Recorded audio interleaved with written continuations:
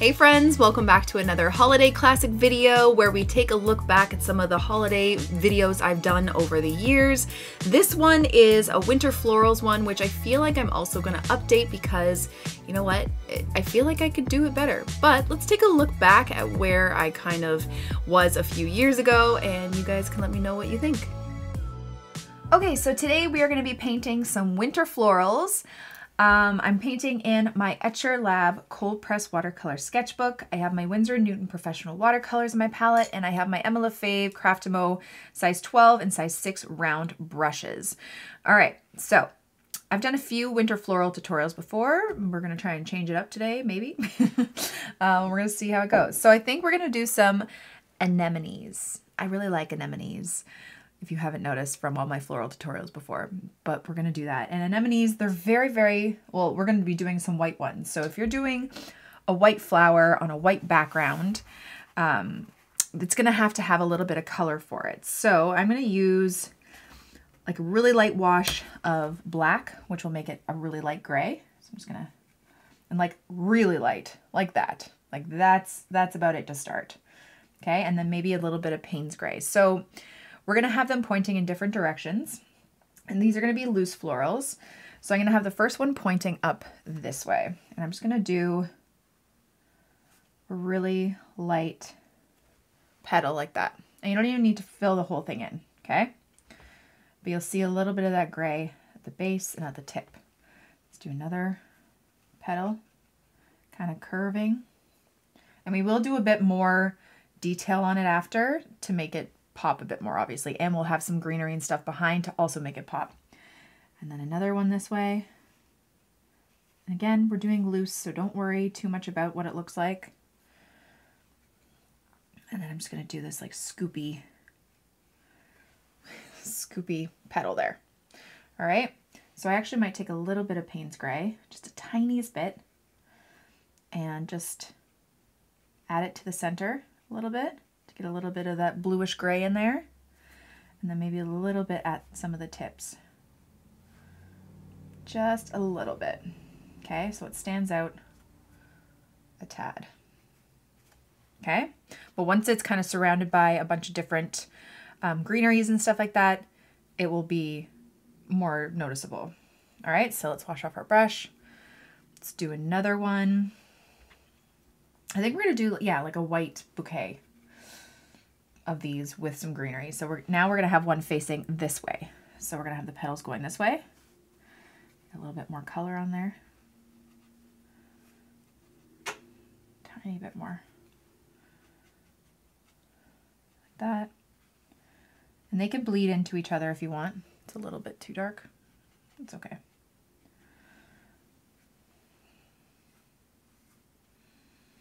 And if you're just starting with anemones, you've never painted them with me before, I do have like tutorials where I break it down a little bit better for you. So maybe check that out if this is a bit too fast or... But we're just making it super, super loose. And see those little white spaces? Those will act as highlights. Grab a little bit more of that color. Tiny bit. To the center. And maybe to the tips a bit. Like that. Okay, and then I'm going to have one more down here. We're going to kind of have it facing more open-ish and kind of down. We're having these like scooped petals all kind of clustered together. A little bit. Okay, so you can even start with your little scoopy bit here. And then have these petals facing downward. Really loose.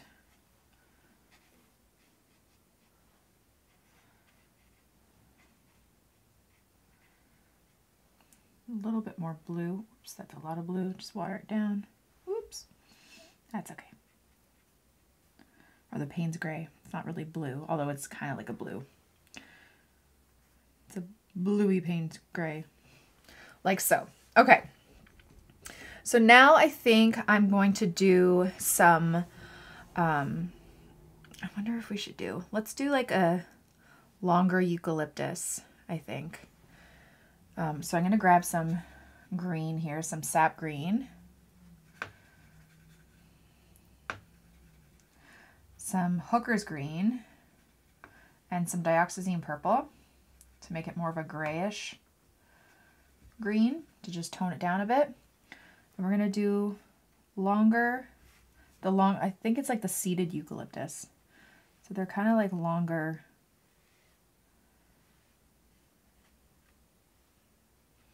shapes. And I wanted it to bleed into there, but it's not wet anymore, so that's okay. Like that. Like that. Okay. Was hoping it would bleed a little bit into some of these flowers. Yeah. A little bit of greenery in the middle there.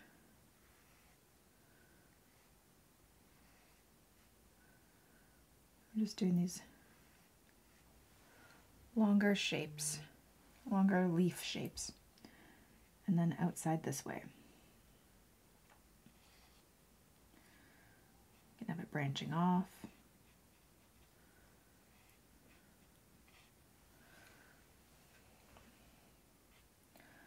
We're going to also be doing maybe some pine cones and some pine needles with like little red berries. Like so. Like that. And you can even do some of the like little seeded bits, so like little dots if you want. So a little stem and then some dots to look like that seeded eucalyptus.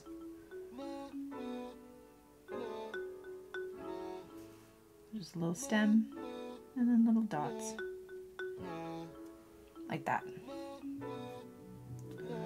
All right. And then we're going to do, I think, some pine cones. We're going to do some small brown pine cones. So I'm just going to take some burnt umber here. And you start off with a light wash. I'm going to start with one here. You're going to have your brush upside down, so the pointed part's in.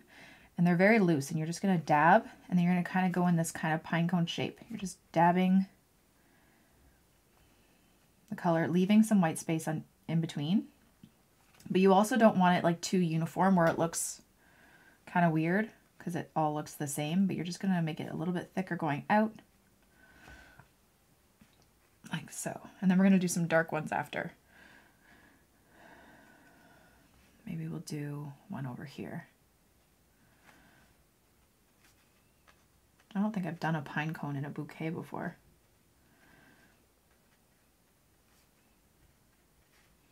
Have it coming in between there. Like so. I'm not going to do too many of them. I might do just like one more down here. So upside down of the direction you're going. You can always turn your brush if you need to as well. And we're going to do a darker brown on top to give it more depth and shadow so it doesn't just look like brown dots. Like so. Okay. Now I want to do some like pine. So we're going to create a really nice dark green. I would use my perylene green, which I really love. But I know not a lot of people have it in their palettes. This is my favorite color, but you can also just take hooker's green and then some dioxazine purple, and it's fairly similar. So like that. Okay. So, but first I'm going to take a brown for the stem. So I have this sepia color, maybe a bit of burnt umber just to lighten it a bit. And I'm going to do a stick and then a stick like that. Okay. I'm going to have another one coming down here, I think.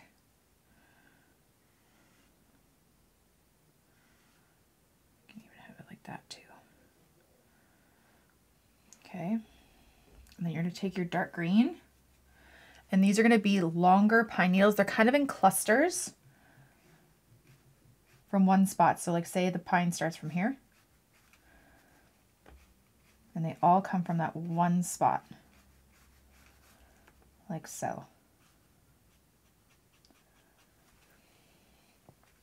I want to make it really dark.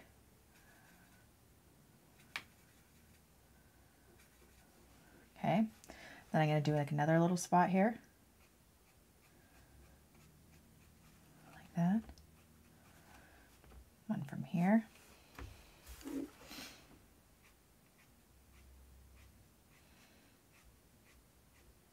You're just doing this flicking motion with your wrist.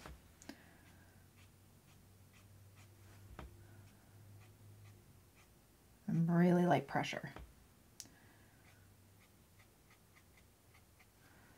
Like that. And if you feel like your brown is getting a little bit lost in there, wash your brush off and you can just add a little bit more brown in there if you'd like. Okay? Let's do this one.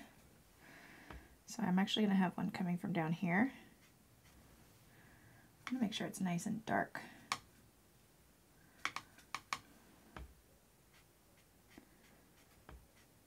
Like that. One coming from over here. You can overlap some of your leaves if you want.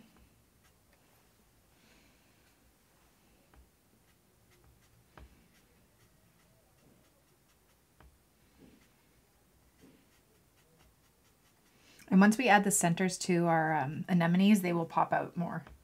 They are not done yet.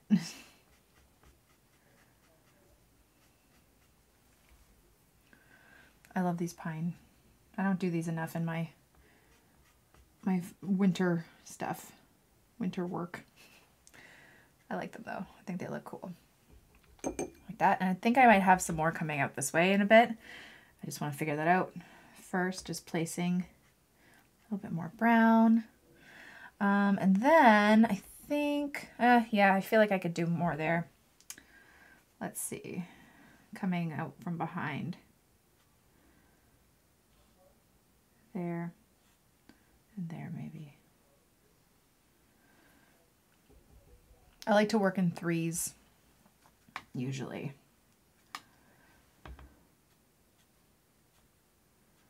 So I have it coming from behind the pine cone.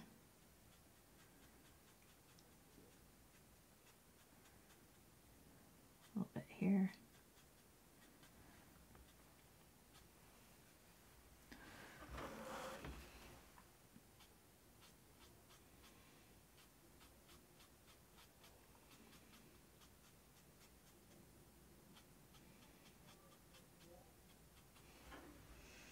Like that. All right, so clearly we have like some space here, here, and here that need to kind of frame those anemones a little bit better. So I might do some darker eucalyptus. I might even also grab a bit more and do like tiny little pine cones in here, just little dots like that. Like there's mini ones. But for our other pine cones, grab a darker brown. And you're just going to do the same kind of thing. Just adding a little bit of darkness in there. Mine's still wet, so it's like bleeding in, which I actually kind of like. Some parts are bleeding in, some are not. It just adds a bit more depth. Like that. Okay. Maybe I'll do some darker leaves too. Let's do some regular eucalyptus. So we have our seeded eucalyptus that are a bit longer. Let's do some regular. So I'm just going to take a really light wash of this dark green. You can even add a little bit of blue to it. So it's a bit more on the blue side. And I'm just going to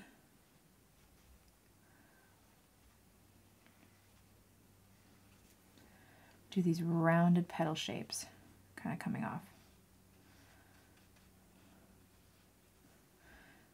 I have one coming behind this anemone.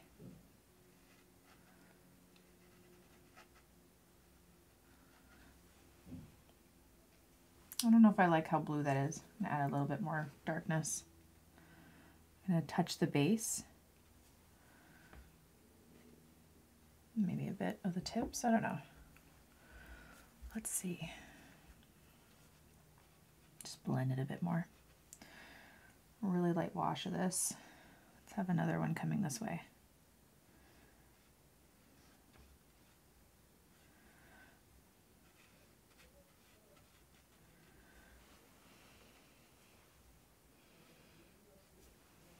Like a little cluster. And then a little bit of darkness on the stem, like that. I think that looks cute. All right, and let's do one down here.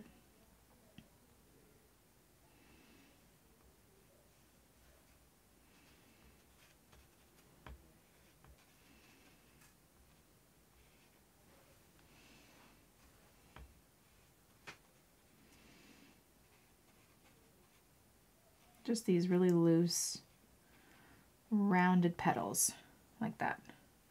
You can even have one coming back up here.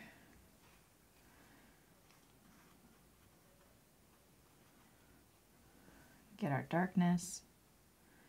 Touch the stem so it bleeds in a little bit, like that. Cute, I like that. I don't know if I'm actually going to do red berries. I'm thinking maybe we'll do like some gold or something. I don't know. Clearly I haven't really planned this out too well. That's fine. It's working out. It's working out. A little bit lighter. Just these rounded petals, leaves.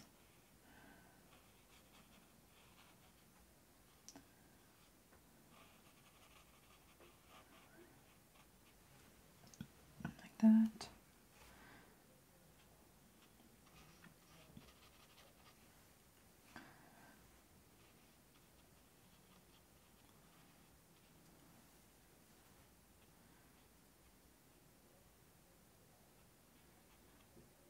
Like that. Cute. All right, I feel like, yeah, we need to add a bit more brown into them. Let's do the center of our anemones. Actually, before we do the centers, I'm going to grab a little bit of black. Tiny bit of black again, and I'm just going to add like a little bit of curvy lines just to add a little bit of detail. Just coming from the center,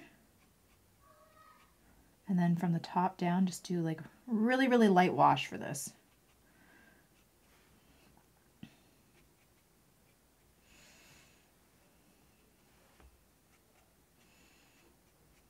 Just for a little bit of texture.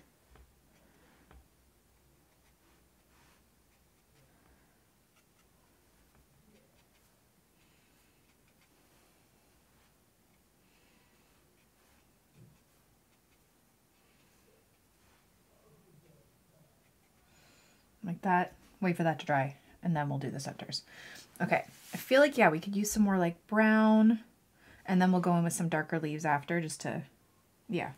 Let's do like a brown and then maybe like some gold accents. So I have this palette.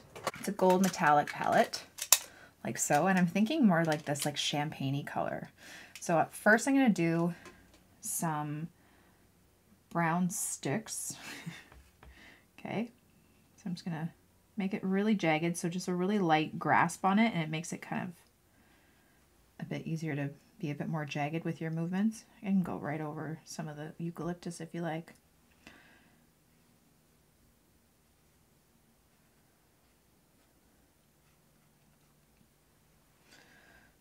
Can have some over here.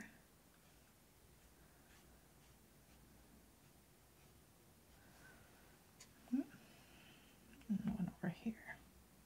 I was gonna do red, but I was like, nah, let's keep red out of this palette. All right. Now, oh, now I need my my metallic color. Okay. So I'm gonna use this like champagne color. I forget what their actual names are, but I feel like it's probably like champagne or something. It's a nice like white gold kind of color. And I'm just gonna do these like little berries that will shimmer when you tilt it.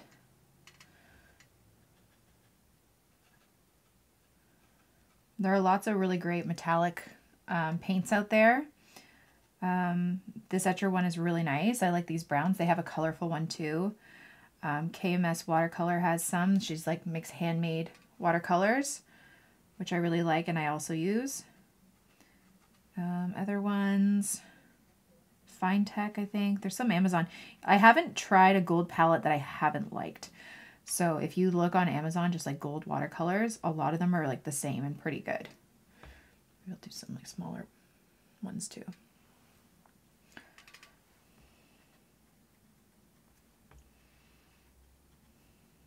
Maybe I should do more of a loose dotted one. I think that looks better. Tiny little berries.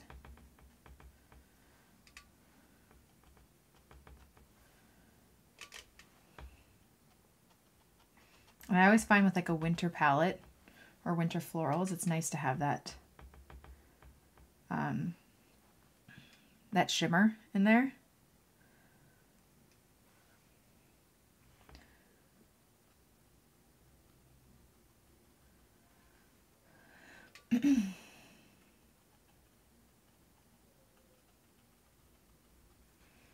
Almost done.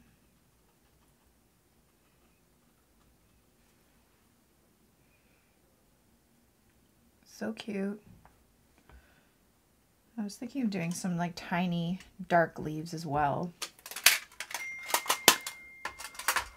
Let me get this dark green again, just for a bit of contrast and size. And just do like a little stem here and just do some tiny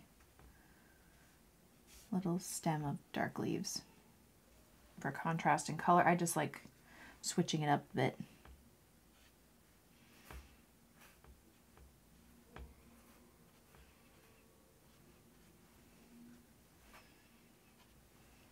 Like that.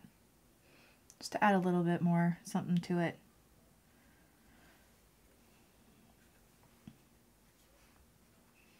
I'm just using the tip of my brush to create these shapes. See how like the darkness kind of makes it pop a little bit?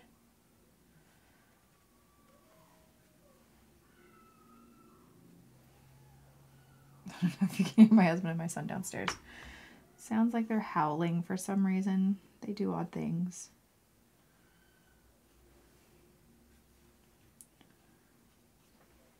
Yeah, I like that. Just because this is such a light colored bouquet that having those little contrasted dark leaves just makes it stand out a bit more. Oops. Maybe some like right there. Or even here. And here. Like that. Okay, now let's do the center of these anemones, and I'm going to use some Paynes Gray. And I'm just going to do a circle, like, or an oval. Okay, an oval this way.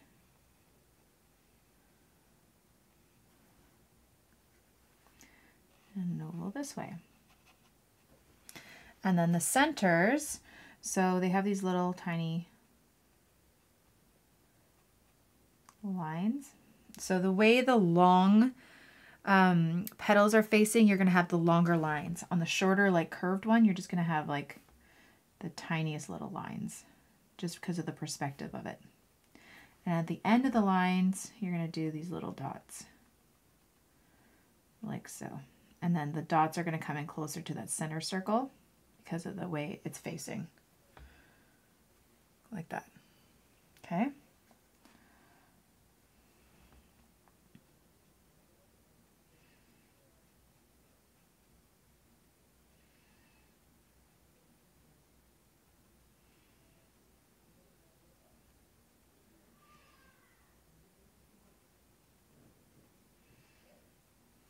That, and then long ones this way, short ones on this side, and dots.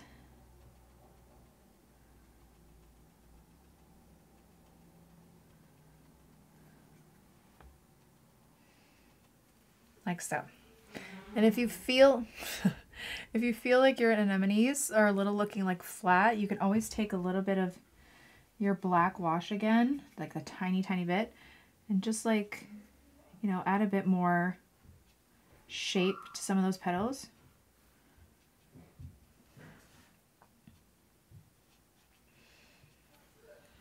A little bit, so they're not as light. Totally up to you though, just to give them a bit more shape so you can see it a bit better. There you go.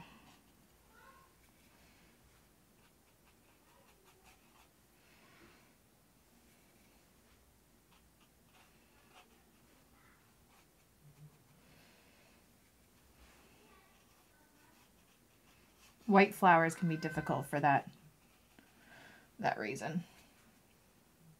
Of course, it's lunchtime now, so my son and my husband are in the kitchen yelling.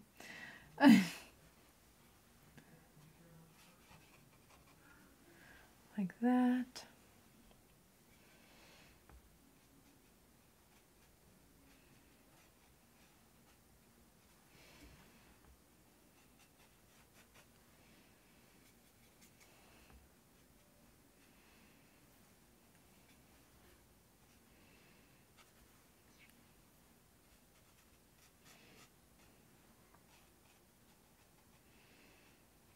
Like so.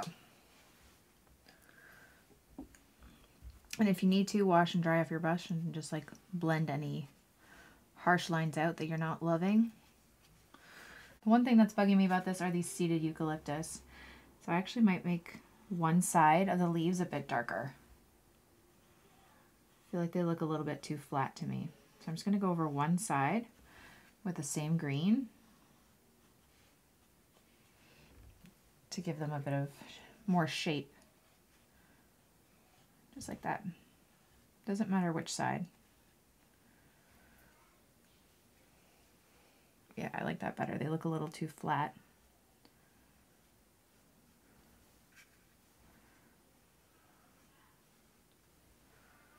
Like that. A little bit of darkness on the stem.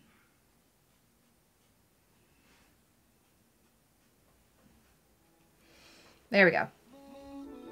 And there is our winter bouquet. Thank you all so much for watching, and I will see you in our next video. Have a great day, guys. Bye.